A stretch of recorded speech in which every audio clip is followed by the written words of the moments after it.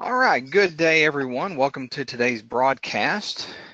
So moving right along, we're talking about Inventor, surfacing, and freeform modeling. And what you may notice right off the bat is I did not list a version of Inventor that we're going to be dealing with. The reason is this particular set of functions and features are within a couple of different versions of Inventor. So you don't have to be on 2019 or 2018. You can be as far back as 2015. The interface is going to be slightly different going through the different versions, but the capability is there. So again, my name is Kindred Cooper. I'm an MCAD solutions engineer with Hagerman Company, and running the background Q&A, we've got Kevin Bosch, also an MCAD solutions engineer with Hagerman Company.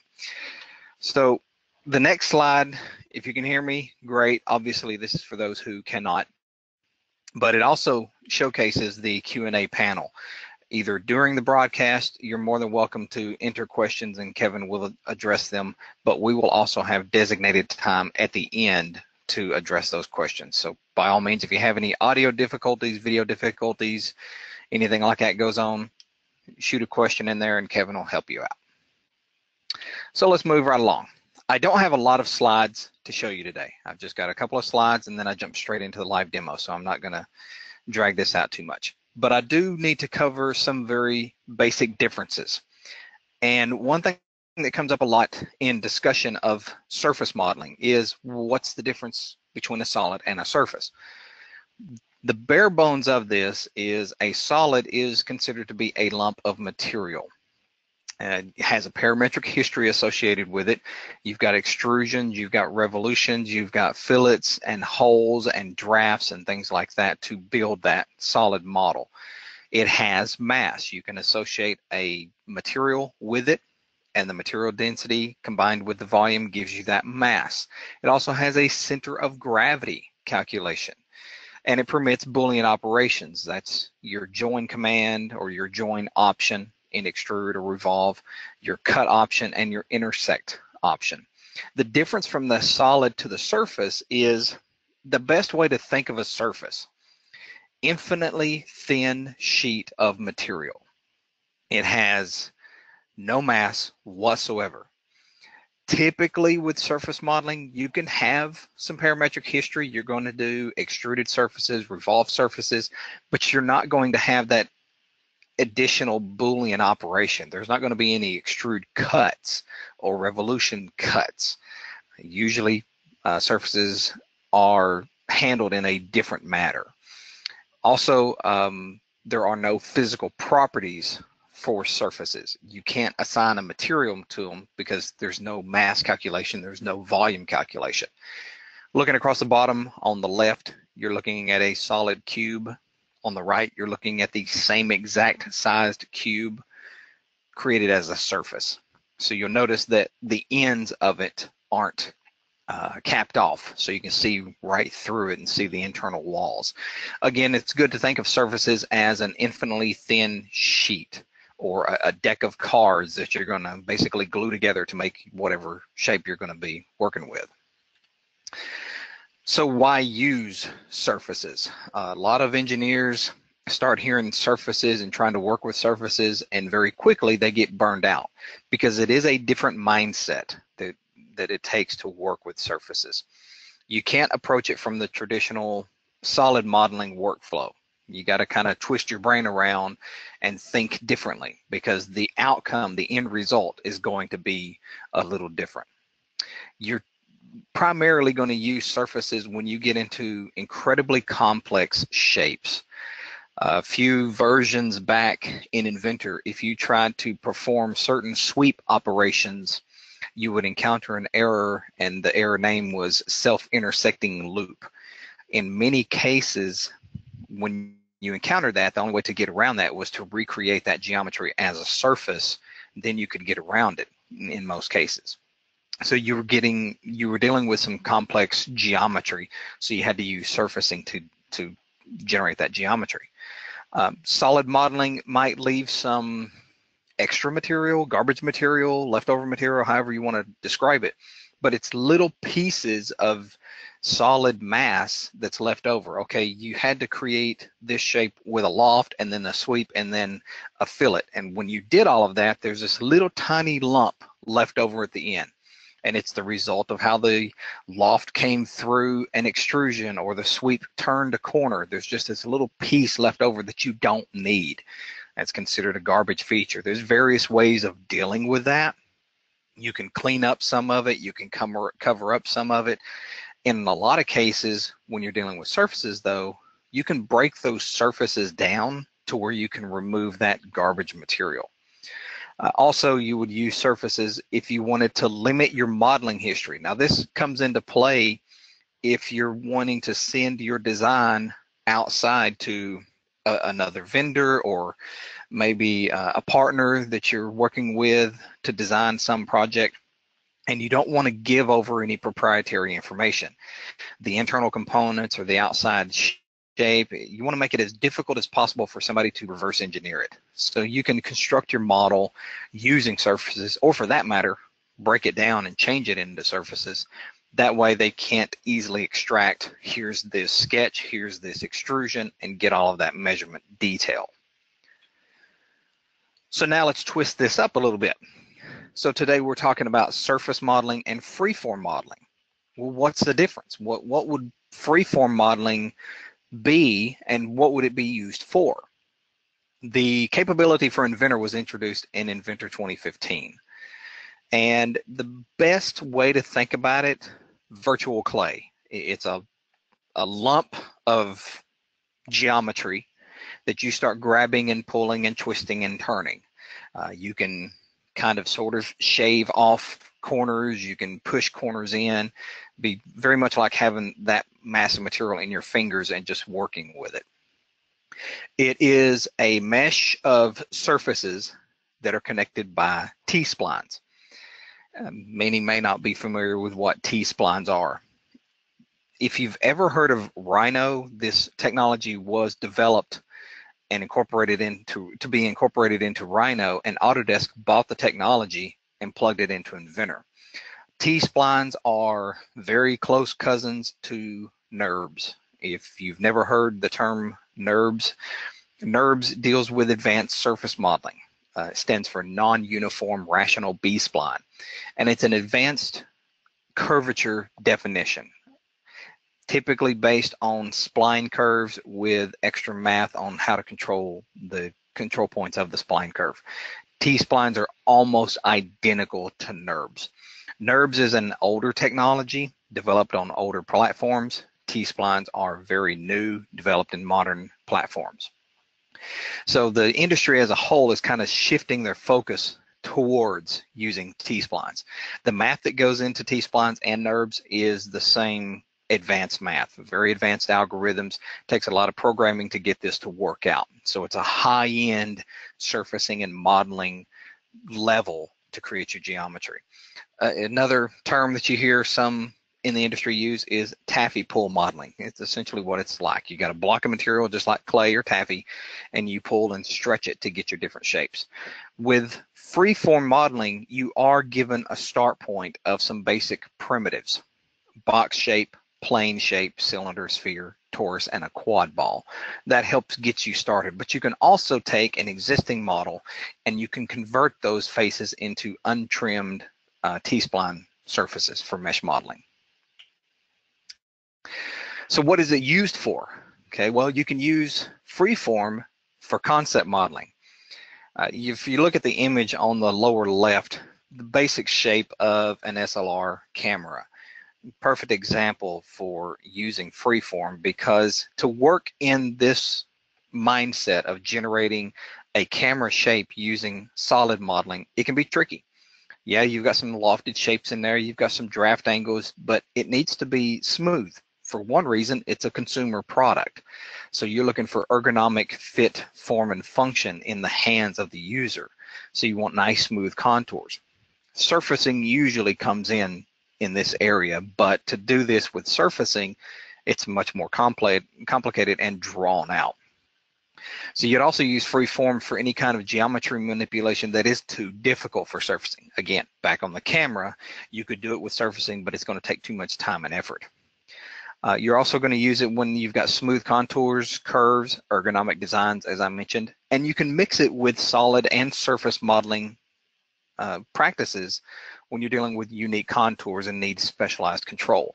Looking at the kind of claw hook component down on the right end, there is a mix of solid modeling and mesh modeling, because trying to do this with a loft wasn't working out. I kept using cross sections and different control rails and things, and it just wasn't giving the output that the customer wanted. So you introduce mesh modeling and you're able to tweak those surfaces better. In the middle is from Inventor 2015. Started out just being the head of a Doberman, kind of playing around and learning it. And to get that final form took me about 40 minutes. So learning curve wise comes into play here when you're talking surfaces versus freeform. The learning curve for solid modeling, for example, if you're in Inventor and using it daily, you can become pretty proficient in it in a week, even more so in 2 weeks. With surfaces, you're going to have to get in there and brute force, go through it, and force yourself to use that workflow. And it can be challenging. Even going through training, it can create a hurdle when you're trying to go from solid to surfacing. Learning curve for being proficient at surfacing, probably close to a month. So right there, you're 3 or 4 times longer than with part modeling. Learning curve for mesh modeling, about 5 minutes. It is literally that quick. It's easy to get in there, understand what's going on, and just start pulling things out. It actually functions more in how our brains are designed to function. Just grab it, pull it, let me do what I want to with it. So with that in mind, let's go and just jump into it. All right, starting out, we're going to look at surface modeling, some of the basics of surface modeling. So what I've got displayed here are 2 simple 2-dimensional sketches. Each of them has a series of arcs or spline curves. Now, when I incorporate something like a loft shape, of course, I can get a lofted surface, and I'll just turn off the translucent and get some nice curvature definition in there. I'm going to back up and I'm going to incorporate a third type of geometry to create that surface. And that's going to take place inside a 3D sketch. In a 3D sketch, it's a different animal than a 2D sketch. You get some different utilities to use, one of those being an intersection curve.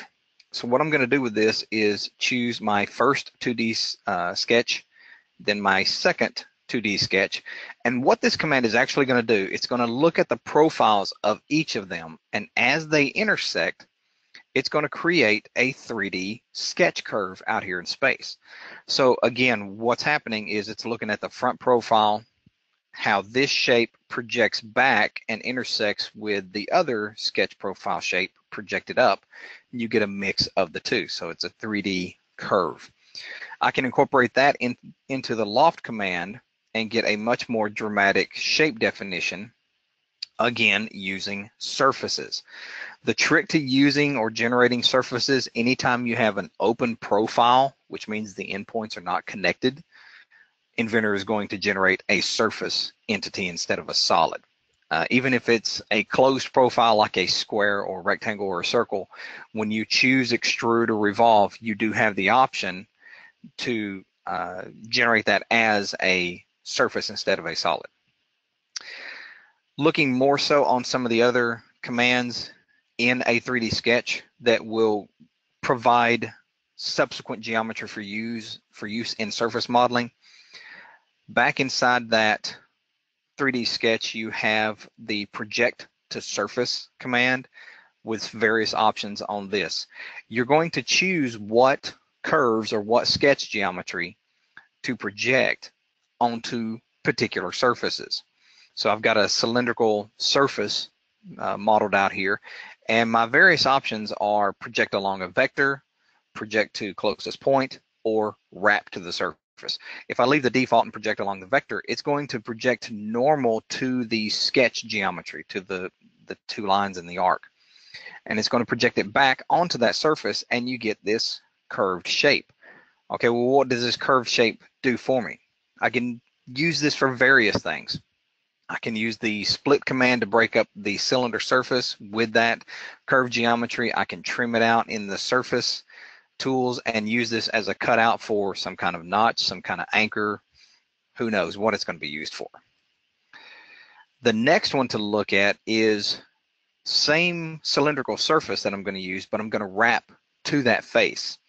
So I'm going to project on that same face, and my curves are going to be these pieces of geometry here, and it projects it and it wraps it around. In a sense, you're getting a path that you can follow with a sweep cut. Maybe a cam path, a screw path follower. Who knows what you could use this for. The nice thing about these is, yes, it's a projection. Okay, so I cannot come in here and directly edit the yellow line. It's a projection just like standard project geometry in a 2D sketch, but they are associated back to the source geometry. So if I come back and I edit this particular sketch and I change, let's say I just kill the dimensions to give me a little bit better control. If I change the length of the main arc, when I finish the sketch, the projected wrap updates. And that's the nice thing about using these intersection curve commands and the projection commands, is they update that geometry live. It's not just a static view of it. Another one of the commands to utilize on that project to surface, I've got a surface plane out here. It's kind of a curvy plane, just made using a lofted shape. And I'm going to project to the closest point, and I'm going to project that spline curve. Again, when you're working with surfaces, you're actually getting a curve that follows and intersects that entire surface topology. So the projection is actually curving and following along. And again, you could use this for a cam follower or something like that. So when you're working with surfaces, what can you do with it once you have a bunch of surfaces created? Well, take for example, in this particular file here, we have a series of surfaces that are creating an airtight void, for lack of a better description. Inside here, there are no gaps, there's no open areas. All of these surfaces intersect with each other, they cross over each other. So that can help us generate some modeling geometry. I can use the sculpt command on the surface panel, and I can select these various surfaces to generate and fill that void area with solid material. So I end up with this solid block of material. It's the startings of a mouse design for a computer. You can use the sculpt command to not only build material, but also to cut material away to get different contours and different shapes. So you can build with surfaces, again, open profile, extrude, revolve, and use sculpt to close in all of those surfaces. Going a little bit farther and reintroducing that 3D intersection curve. Let's look at this particular file here. We're working with a series of 2D and 3D sketches. When I extrude, here's the option. By default, extrude will create a solid, but you can choose to create a surface if need be. For this operation, I'm going to choose the sweep option, sweep that profile along this straight line path, and I'm going to incorporate a guide rail. Now again, this is creating solid geometry for me, so how can I mix in surfaces with this? I'm going to create one more sweep and another guide rail. And that gives me a handle. This is the startings of a hairdryer, and you've got the finger grips down here. If I look, I've also got an extruded surface. Now again, this is just a simple sketch. Slice my graphics so you can get in here and see this. Simple arc or spline curve sketch, and I've just extruded it, making a sheet, so to speak. In the 3D sketch command, I can use that to create an intersection curve. So previously I had two 2D sketches, and I used those to create the intersection curve. You're not limited to just using sketches. I can use this existing feature and this existing feature. So it's looking at the surface topology and how they intersect, and it gives me this yellow projected curve. Okay, so what does that do for me? If I turn off the visibility here, there's another sketch right here inside of this, just a little rectangular shape type sketch. And it's a hairdryer, it's a consumer product. So let's kind of jazz it up a little bit with some surface designs. I'm going to use the sweep command again, sweeping this rectangular profile, and my path is going to be that intersection curve that I just created from the surfaces. And I'm going to cut that. Well, the problem is, back here at the beginning, it's staying nice and normal to the barrel of the hairdryer, but out here at the end, it's twisting. It's twisting around. We don't want that twist. We want it to stay normal as it follows that surface. So you can use the path and guide surface option of the sweep command.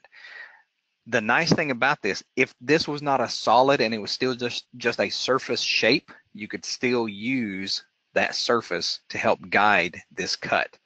So now when I choose that as the guide surface, it maintains that normal alignment to the surface, and I get a groove that I can then apply fillets and cutouts and little designs to jazz up this hairdryer for consumer products. Let's go a little bit farther into the nitty-gritty of surfaces. So what we've got here is a surface of a razor, electric razor. And we need to do some geometry adjustments. So I'll just go ahead and take out this particular step. Oops, one too far. Take out that particular feature, and it's going to leave me with this open surface here. I could even break out the stitch and break it down to the simplest form. Again, basic surfaces, a couple of different surfaces created from a sweep, from a loft, and from an extrusion. You'll notice with this surface, there is no mass. If I run an eye properties on this, look at my physicals, no mass, no area, no volume, because it's an open profile, it's an open set of surfaces. I need to cap off this bottom end. And a couple of ways I could do that. In the surface panel, I can extend faces. That's one way of closing this in. And you can apply measurement value, how far you want to extend it, but you can run into little issues with surfaces. If you extend it too far, then you get little mathematical discrepancies, and that's kind of what you're seeing here. The surfaces are starting to break apart from each other, and they're kind of overlapping. This is one reason that a lot of people don't want to use surfaces. It's a challenge to make adjustments and clean up some of that geometry, or it can be a challenge. So I could use the extend to bring that up if I wanted to, or I could just use the boundary patch. What the boundary patch does is it looks for a chain of edges, and if it doesn't pick up the loop, you can pick edge, edge, edge, edge until you generate the loop. It doesn't have to be auto-selected, but it's going to patch over that opening with a surface. A couple of controls you have with boundary patch. It can be a free condition, so it just flat face across this, or it can be tangent, so it's going to look at the surrounding surfaces and create a patch that's tangent to those surfaces. As you see, it bumps it up. Or you can choose the G2 smooth, and G2 is a higher level of curvature continuity control. You're getting into Class A surfacing and ergonomic designs when you're using G2 curvature control. It changes the profile slightly. We'll just go ahead and keep that. You'll notice all surfaces default to be translucent. That option can be disabled just by unchecking translucent in the tree. And you can change the surface color as well. You can use the appearance pull down on this just like you can solid modeling. So where this can come into play is not only in the design of the electric razor itself, but what if your job is you're the tool shop that's going to make the fixturing for this? How can you use surfaces? Well, more than likely, they're just going to send you a surface. They may not send you the solid geometry. They might just send you the surface profile that could have come out of Rhino or Alias or who knows. They're just sending you that surface model. In that situation, you can still use it. So what we've got here is that same razor design, and I've created a fixture plate, jig plate, and we're basically just going to create a way to mount this and keep it stable so that we can drill some holes in it for the battery cover and various little things like that. Problem is there's no flat area on here to grab a hold of or hold steady with a clamp. So what we can do is we can make a formed fixture. Now the bottom piece here, the bottom plate, I've already cut it out for the size and the shape of the end of the electric razor. But up here on the support block, I haven't cut it out. It's just got the surface laying into it.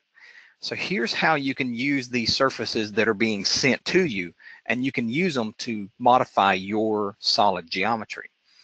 I'm going to take this block and I'm going to edit it through the context of the assembly. Okay, then I'll take and use the command copy object. What this does is it allows you to copy faces or an entire body and promote it into your existing component as a surface. So I'll just copy out these faces. Actually, I'll copy out the whole body. That'd be more straightforward. Just go ahead and grab them all. And you can choose for it to be associative or not. If it's associative, then it will change and update as changes are made to the surface file. Okay, so right now it doesn't look like a lot changed. What I'm going to do is I'm going to return out to the assembly and open my support block by itself. What you'll notice now is you see a surface representation of that razor existing in this support block. I can use the sculpt command to cut out that geometry. The only thing I'm going to have to do first is patch up that composite and stitch it as a surface, and then use the sculpt command to cut out that material. So it's still working with surfaces, no solid geometry yet, but it's looking at those surfaces where they intersect that support block, and it cuts out that material. Well, I actually did a join instead of a cut. That was my fault. There we go. And cut in the wrong direction, so we'll just flip the direction and cut out that center pocket. So now we have a very formed holding area. If you don't like it being an exact shape, you can always use the thicken and offset command and offset these faces inward. We'll say 1/1000 of an inch, 2,000, whatever type of clearance or tolerance that you're comfortable with. So even though you're working in solids, you can still utilize surface geometry to manufacture against and build shapes from. That's surfacing in a nutshell. So how does that differ from freeform? Freeform modeling, in an empty part, there is a create freeform panel, and you have your primitives that you can start with. So if I look at something like a primitive box, for example, you're going to choose the sketch plane that you're going to create this shape on to define your orientation. It is creating a center point rectangle, so you just pick the center point, and you get a very rounded, appropriately looking mesh of surface.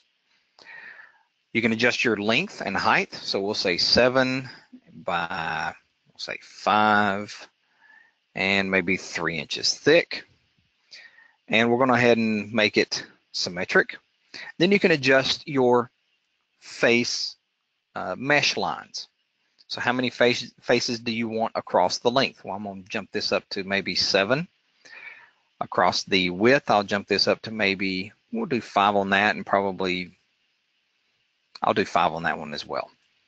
You can choose to have symmetry automatically when you're creating this shape, but you can also define symmetry afterwards. So I'll define it afterwards for this. When I say OK, it takes me into the freeform environment within Inventor. So you'll notice I have an entirely new tab that wasn't even visible a minute ago, and different freeform related commands. So how does freeform work? Well, you're going to start by editing your shape. So I'll say edit freeform. You have an edit freeform dialog that allows you to choose various areas of this mesh. Now you can isolate it to say, let's just look at points. So when I just look at points, you see the node control points of each mesh intersection. Or let's just look at edges. Then you're only selecting edges. You can't select anything else. Or isolate it to faces, or everything. You can select points, you can select edges, you can select faces. When you choose any one of those items, here's what happens. So right now I'll choose a control point. And you get various little names for this guy: 3D gizmo, triad, transform handlebar. See all kinds of different references to it, but the function is the same. You get 3 arrows to move and relocate that point, face, or edge along the X, Y, or Z axis. And you can even control how you make that adjustment. Is that X, Y, Z orientation based on the world coordinate system? Is it based on the view, which changes to a different orientation, or based on the local coordinate system of the point, edge, or face? So you got some options there on how you want to move this. Once you click, say, we'll drag it out in the Z direction. Click and hold down on that arrow. When I drag it, you'll notice it pulls that point, but look what happens to the other faces and edges around it. This is why it's called taffy pull. It's adjusting that geometry of those faces and edges to move with it. Now you can type in values. You do have numerical control on this, but there's no dimension to tie it into. There's no parametric history being kept. Again, this functions kind of how we want it to function, how our brains think. Grab it, let me move it. I'm not worried about dimensions yet. You also have control to move it spatially 2 directions at a time. So that's what each one of these little plane squares are for. So if I choose the bottom plane, it's going to move that point in the X and Z direction on the XZ plane, and it's not going to adjust it in the Y direction. It's just going to do X and Z. Inversely, you can scale it. So while it doesn't work much with a point because you're not going to change anything, if you're working with an edge, you can scale the edge to increase the length or decrease the length of the edge. Same thing goes with a face. You can scale, as soon as I get the mini toolbar out of the way, you can scale that face to increase its size or decrease its size. And then you have the rotation arrows. Now this works great on all 3 of them: points, faces, and edges. When you choose the rotation handles out at the end, you can actually change the contour just by rotating, and I'm working with a control point, and it's changing the contour as follows. Now the nice thing about this is whatever edits you make, when you finish the freeform environment, it converts it into a solid lump. It is a solid block, so long as your edits have not violated any of the algorithms that define it as a solid. When you start pulling faces into each other and crossing over and things like that, you can get some weird topology that it cannot convert into a solid. You can define symmetry. So when I choose symmetry, let's say I'm going to choose symmetry on the side here. I want to define symmetry between the top and the bottom, so I'm going to click 2 faces, and in between those, it's going to define symmetry. You see it mimics the behavior I've already set up out here previously. So when I choose to edit the form, now when I edit and drag out, or if I move it up, you see the bottom takes shape along with the edits made to the top. Using symmetry can cut down your modeling time in half, because in here you're working usually in a symmetric sense. In the standard modeling environment, we have mirror commands that we can model just a quarter of it or half of it and mirror it over. There's no mirror command in here to tackle that. So symmetry allows you to set up that behavior. You can clear the symmetry of that solid to generate it. Once you have your solid generated or your mesh generated, then you can come in and you can use a mirror command that's in here to mirror your finished results. Back out of this, how is this going to work with surfaces, and how's it going to work with solids? Let's take the example of seat cushions for cars and trucks, vehicles. So what I can do is I can start out by generating a basic shape of a seat cushion using surfaces. I've done an extruded surface here, just a 2D sketch that's an open profile, extruded out. Then I've done a lofted surface that's basically using 3 2D sketches. So I've got the first sketch back here in the background, the sketch in the middle for the middle profile, and the sketch at the end for the last profile. Generating those using surfaces, I can stitch surfaces together into one entity, makes it easier and cleaner to select geometry. I can then use the trim command I'll trim out unneeded areas. So I don't need these pieces, these little V-shaped pieces out here. So I'll just use that stitched surface I just created and I'll trim out these areas. I can still use the trim command, use my lofted surface as my cutting tool, and then I want to remove the front area of that extruded surface that I created. So I end up with something like this. Again, a series of surfaces. You can stitch those together and then take this and add to it that freeform shape. So if we're making a cushion, we're actually going to want to try to size this thing accordingly to where we can make all the little curves and adjustments within it. Again, we're going to add more faces to get more control over the mesh. We'll just add 11 faces. Well, actually, let's dumb that one down back to maybe 5 or 6. We'll go with 5.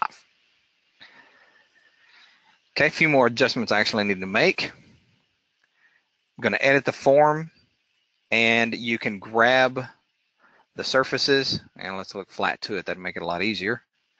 Grab the surfaces. I want to translate them out. I didn't make it the original one thick enough, so I'll just pull those out. Accept that flow. Look at my side profile.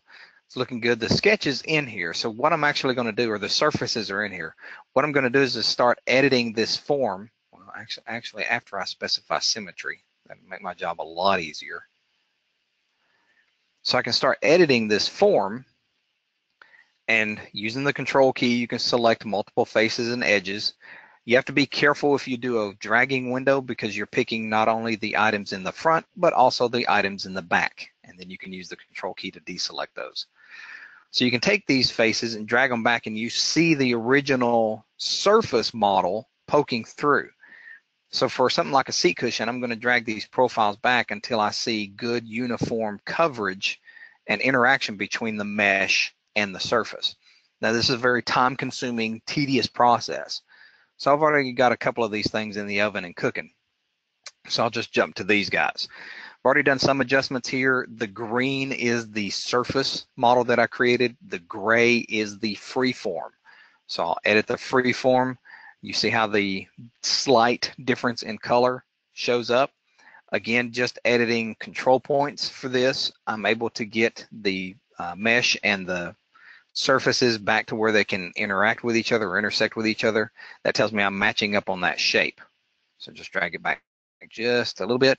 And again, the nice thing is over on the other side, because I've built in symmetry, it's defining those controls as well. As you see, the shape contours down and changes on the shading. So getting a little bit more of my seat cushion kind of adjusted. Again, I've got another one in the oven. I've already baked up. Got some more adjustments made to it. Getting closer, I got all the contour done in the back. The only thing I've got left is down here at the bottom. When I look in the mesh for this, I've got what looks like a sharp corner. One thing you might want to do to control and adjust this is you can take existing faces, you can break them up. So I've got all of these points and edges here. I want to increase my selection. So to do that, you can subdivide faces. So I'll just hold down the control key, pick all of these, go ahead and pick the one in the center, and it will subdivide those faces based on whatever options you choose, however many widths, however many lengths you want to work with. That's going to give you more faces, more edges, more control points to work with and make adjustments to round it out and finish it. So once you're done, jump out here to the finished product. Got my finished with my freeform right here. Just turn on visibility of it. You'll see very little of it kind of poking through. I got some very subtle surface deviations between it and the surface model. If I turn off the surface model, turn off visibility of that, you can see the freeform model. I've just applied an appearance to it to give it a texture like a seat cushion. We might need to make more adjustments though. If I turn on the visibility of my profile sketch, we can see, well, it's not big enough. So one question that might pop into your mind is, well, you created surfaces to start with, and then you made the freeform match up the surfaces. Why not just use surfaces? This is why. Because I need to edit the form of this. I need to make it longer, and I need to make it thicker. Not enough cushion. So when I edit the form, just grab the surfaces I need to manipulate, make it a little bit thicker, grab the other surfaces I need to pull down to make this a little bit longer. I'm not going to stretch out that surface too much. I'll redo my selection here, grab some others. So far, that could be done in surfacing. No big difference. What cannot be done as easily in surfacing is to make the individual edits on the back of this to change the lumbar support and the location of the cushion. So we're going to drag these points out, get a little bit closer, drag these node points out, again to give the driver or the passenger better support. We need to change the outside contours on the wing locations of the chair or on the seat cushion, and again give better support to hold them in place. This could be a high-speed racing vehicle, it could be a construction vehicle, needs a lot of support. Maybe fatten this guy up to give more cushion around the edges. This is the kind of stuff that to do it in surfacing would be a near monumental task. You're going to spend a lot of time trying to construct these cross sections to get all of this math to work out. Now you'll also notice I can't click OK. What that means is I've got something wrong in my surface topology. It's not liking the mesh. Something's wrong with it. So the easiest way to see those issues is to turn off the smooth contours. And what you're looking for are lines and edges that disappear, like on this vertex here. Got some things getting out of whack, so I need to clean up a couple of these points. As soon as I do that, OK lights up, I got a good shape, and I can turn on the smooth. So now I've got a seat cushion that's sizing better, has more of the contours that the customer has asked for, or more of the contours that we're seeking.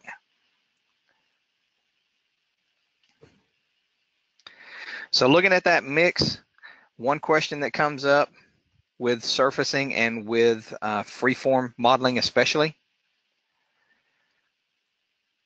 is it Mudbox? Some of you may have seen Autodesk Mudbox. If you haven't, I advise you Google it. It is really cool looking stuff, very impressive. The difference between it is different industry target, different technology.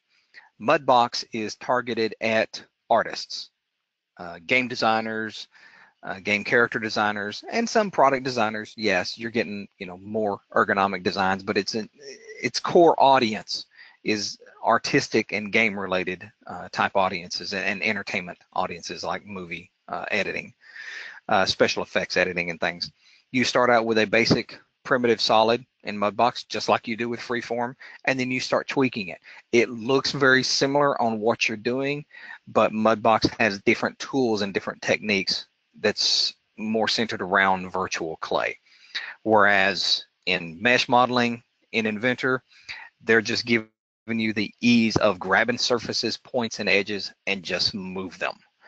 We can flatten out things, we can add creases to things, we can bridge surfaces, we can torque surfaces, but one thing we can't do is control texture mapping on that surface. That's where the artistic side comes in. On the character he's got here, you've got something like scales down around the chest plate. You've got different, what may be hair follicles or skin creases. All of that is done with texture mapping in Mudbox. So the technologies look similar, but they are very dissimilar. With that, we will open it up for questions. Kevin, how's the Q&A panel looking? Or how's it been looking? It's been pretty good. Quiet so far. The seat cushion demonstration was extremely applicable. One of the questions was directly related to creating seating, so that looked out pretty good. So far we've had a question about the difference between Fusion 360 and Inventor, and then CNC for Inventor. So I've answered those. Okay. Can you add dimensions? Here's one from Randy. Can you add dimensions to the freeform? Well, short answer is no, because it's designed to be controlled by adjustment dimensions, not overall dimensions. What you're actually going to do is, like I did in the seat cushion demo, have a sketch that has your dimensions and your shapes, and use that as a guideline. Essentially, your sketch or your surface is going to be an overlay that you're going to adjust the freeform to get close to. And as I pointed out with the seat cushion, where freeform really comes in, it's not on those outer edges. That's kid stuff. No big deal there. Where it really comes into play and gets your power is what happens in between. You know, one thing we have always mentioned with lofted features and swept features, especially with a loft, it's a mathematical best guess. And the only way you can get a better guess with the lofts is more control rails. I have seen my share of surfaces where we could not figure out what that shape looked like halfway through unless we took the sample part and cut it into sections and traced over it, and just a headache of a time. So with freeform, you're able to control what happens in the middle without knowing what goes on in the middle. You can make the adjustments to it and have it look visually correct. There's math behind it, yes, but there's no math to control the overall. So no dimensions to control the overall. Very good. Let's see here. The next one, and this is definitely one that I'm not real familiar with, creating a relationship between 3ds Max and Inventor. I'm not sure, does 3ds Max pull out the SAT or IGES type files? It does create, or it does pull out those files. It can actually pull in Inventor native IPT files. Last time I checked, I think it was a service pack you had to download, but there's no existing current way to connect the two seamlessly and have one update the other automatically. It's still kind of an external export out, import in process. And for Max, you're going to pull a file into Max to add more texturing, more colors, higher resolution rendering and material and lighting, and possibly even some animation. Sure. And then surfaces converted to solids. I'll let you dig deeper into that one, but can that be done? You know what? That's a good question. So let me pull this up. One of the questions that I answered earlier, one of the questions that I put out there, why didn't you just do this with surfaces? Why would you go through all this trouble to just take a surface and fill it with a freeform? Okay, you saw part of it, but the other part is this. Let me turn off visibility of the freeform and of the sketch. So when I bring my surface on, everything looks nice and clean, doesn't it? Looks good. Yeah, you got different colors because you can make faces be different colors. That's not a big deal. But one thing that I cannot do, you'll notice I can't put fillets on these edges. All right, it grabs that one, doesn't grab that one, it grabs that one. 1/8 inch fillet, that should be no problem. But it is a problem. There's issues in this surface geometry. Remember, surfaces can intersect each other, they can cross over each other, they can go through each other, they can have gaps between their edges. So you get into situations like that. For that matter, I can't even come back out here and reselect these pieces of geometry. I've got one subsequent stitch on some of these faces. I can't run another stitch because there's problems in this surface. So this is another reason you wouldn't want to tackle this solely with surfaces. You can fix these problems. We can take it into the repair environment, take it into the construction environment. Both of those are strictly for surface diagnostics and surface corrections, and remove parametric history so you don't have a tree full of surface modifications. Yeah, we can fix them. It's going to take time. It's going to take time for the learning curve. It's going to take time for the actual process. So that's why I didn't use this or do this solely with surfaces. One reason is because of the errors in here. It will not let me convert it to a solid. But as you might have saw with the sculpt command, for example, if I come back in here to this guy, this is nothing but surfaces, good, clean surface geometry, no issues. And with the sculpt, we can take all of these surfaces, close it in, and make that solid block. So you can take existing surface bodies, you can stitch them. The stitch command will convert it to a solid if there's no gaps and no overhangs in the surfaces. So basically, if you have a good watertight seal and all the edges are clean, it'll automatically convert it to a solid. That's one of the benefits of Stitch. So if you download a step file or a SAT file or an IGES file and it comes in as surfaces, sometimes that'll work. Sometimes it won't because of the quality of the file you're bringing in. Very good. Let's see here. Suggestions for continued training or continued learning. I know YouTube has got a number of things out there. We don't have a specific surfacing class that I'm aware of. We actually recently added, and I recently taught the surfacing and freeform modeling class about 3 weeks ago. We just now found a training manual that will accompany it. We've been looking for one for a couple of years. Well, let's say it this way. We've been looking for a good one for a couple of years, and I think we finally found one. The class flows very well. It's I can't remember if it's a 1 or 2 day class. It might just be a 1 day class, I think. But it flows very nicely. You cover a lot of the surfacing tools, and you cover some good in-depth basics of freeform. Very good. Very good. That was one I was not aware of. Here's a real good question. How well would freeform models export into the CAM software for machining? Would the splines be compatible for creation with G-code? And I think we've seen some examples of some of that. Yeah, I'd say it's going to depend on the topology and the curvature control of the mesh of the freeform. It could be 50-50. You might give some models that export well and others that might not. Okay. If you run into that situation and it doesn't export well, obviously contact Hagerman. We can help you out on that. Absolutely. And converting the freeform into a solid, that's pretty well done automatically when you export or exit the freeform environment. Is that not correct? That is correct, so long as the freeform is still a complete bound form. So in other words, if you go in and you delete one little face square, it's no longer a bound form. There's an opening. So when that happens, it converts it into a surface. Very good. And let's see. Can you cut, extrude solid models from freeform parts, then re-edit the freeform part?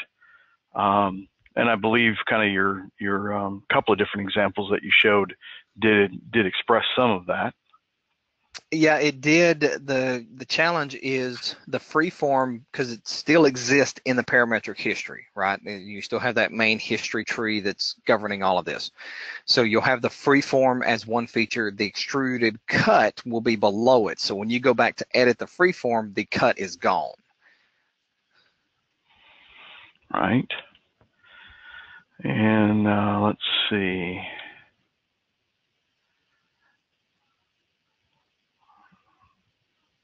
Let's see. We had some questions about HSM. I think questions like that we'll address offline. We do have HSM presentations if you're interested in those as well. Those are coming up. We also have some archival ones on the website. Absolutely.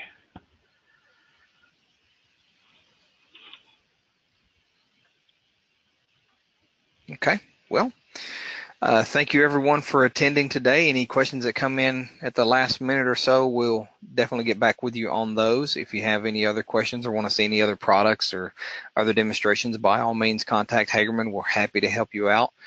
We offer phone support, we offer training in person, we offer remote training, system setup, and consulting on system design and layouts. We're here to help you guys in any way we can.